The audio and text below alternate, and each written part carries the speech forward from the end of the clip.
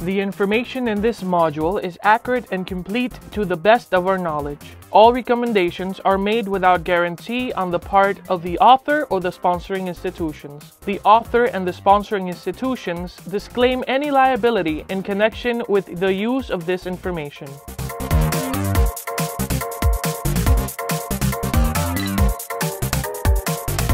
Pairwise sequence alignments are widely used for comparing biological sequences. Alignments are ranked with a score, and in general, only alignments that achieve the maximum possible score are considered in these comparisons. As pointed out in a previous presentation, the 60 of the global alignment problem search spaces increases exponentially with the length of the sequences, making direct searches unfeasible. This presentation discusses a method for finding the global alignment without performing direct searches. Describe the algorithmic strategy used in the algorithm of Needleman and Wunsch.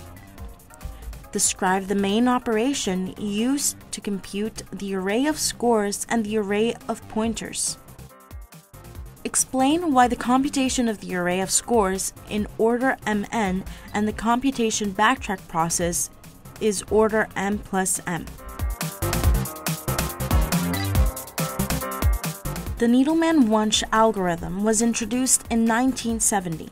The method uses an algorithm design technique called dynamic programming, which basically solves a problem through the solution of a sequence of smaller subproblems, whose solutions are stored and used to produce the solution of a problem. Let X and Y be a pair of protein or amino acid sequences. The strategy of Needleman-Wunsch is computing the score of the alignment of prefixes of the input sequences. The results are stored in a dynamic programming array denotated D. Each entry D, ij, stores the score of the alignment of the prefixes from 1 to I of X and from 1 to J of Y. What allows the reuse of smaller prefix scores to compute the score of larger ones is this recursive formula that relates the score of the alignment of prefixes from 1 to I minus 1 and 1 to J minus 1. From 1 to I minus 1 and from 1 to J, and from 1 to I and 1 to J minus 1, with the score of the alignment of the prefixes from 1 to I and 1 to J. Notice that with this formula, a small number of operations are necessary to compute the score D, ij. Here is a visualization of the action of the recursion in array D. The blue entry is produced by applying the recursive formula to the values immediately up, across, and to the left of the I, th, and j, th entry. D stores the scores, but it does not keep record of which of the three options produced the maximum. Such information, which is crucial to reconstruct the alignment, is stored on an auxiliary array referred as array of pointers. As its name indicates, this array stores pointers to the input of the recursive formula that achieves the maximum. In case that the 2 or 3 inputs produce the same maximum, the method is either adapted to select one or keep track of multiple pointers. A usual convention is to store a 1 in the matrix of pointers and the maximum was achieved using D. I minus 1, J minus 1. 2 if it was achieved using D, I minus 1, J. And 4 if it came from the option that uses D, I, J minus 1. The results of each computation is stored in an n times m array of the general form. The array has some border information that is placed in row and column 0. The rest of the entries are indexed with the indices of the characters in X and Y. Here's the dynamic programming array for the pair of sequences X equals CPARC and Y equals ACHPPAR.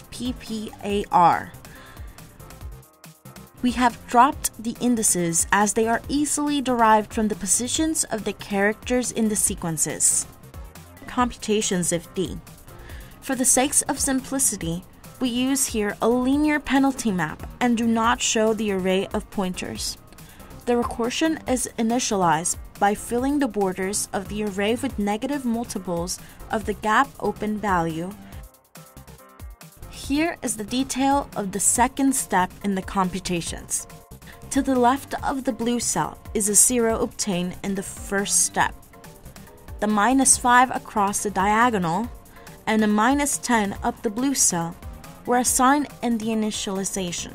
Now, according to the recursive formula, whose computations are shown in the box below the array, the blue cell, or D, 1, 2, equals 4.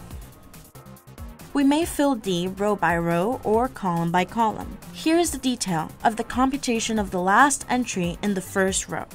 Notice that the result, this is -21, is the score of the alignment of the prefixes C of X and ACHPPAR of Y. At this point, the recursive formula has been applied several times. We are about to complete the fourth row of D. In this particular application of the recursive relation, we have obtained 5, which is the score of the alignment of the prefixes CPA of X and ACHPP of Y. The score, meaning the maximum score of the global alignment of CPARC and ACHPPAR with the Blossom 62 substitution matrix and a linear gap penalty of 5 is 5.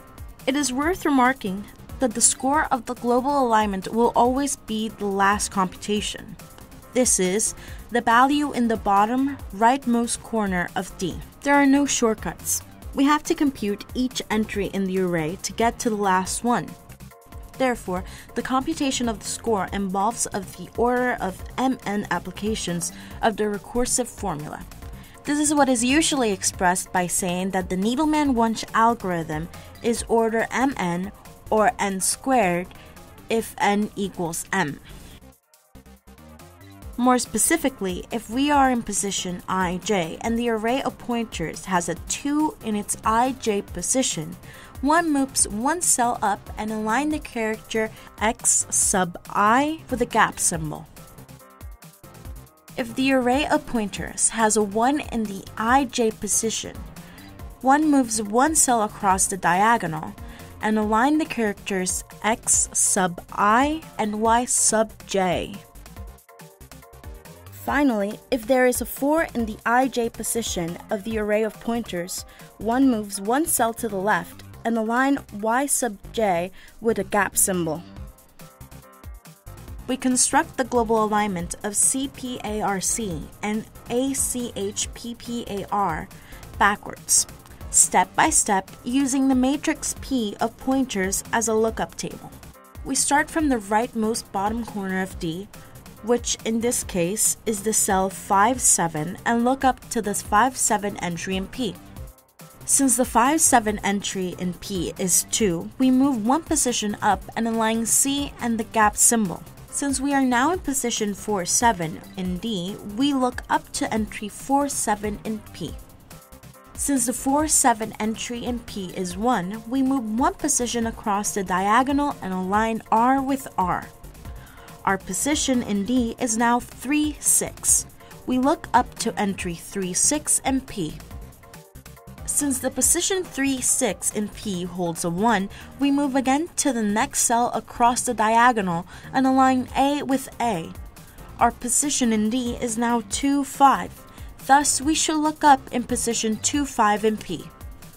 Since the position 2-5 in P holds a 1, we move one more to the next cell across the diagonal and align P with P. We are getting close to the border of our arrays. Our position in D is now 1-4, and we will continue moving along the line in the next step. Now we look up to 1-4 in P. As expected, we have a 4 in position 1-4 in P. Thus, we move one cell to the left and align P with a gap symbol. Our current position in D is 1-3. Position 1-3 holds a 4, so we move again one cell to the left and align H with a gap symbol. Our new position in D is 1-2. We look up the entry 1-2 in P. We're about to finish. Since position 1-2 holds a 1, so we move to the next cell across the diagonal and align C with C. This takes us to position 0-1 in P. And since the entry in position 0-1 in P is 4, we move one cell to the left and align A with a gap symbol. For us, is a tedious process, but for a computer is a very simple one. Indeed, this process is the cheapest as it takes only n plus m steps. This is expressed by saying that Backtrack is order m plus n, or simply n if m equals n. The path left by the Backtrack is in fact the graph of the global alignment.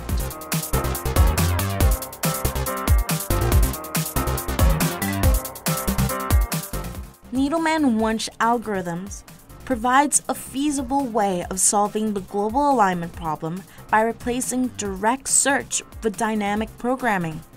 The method returns an alignment with the highest possible score among all possible global sequence alignments of the input sequences.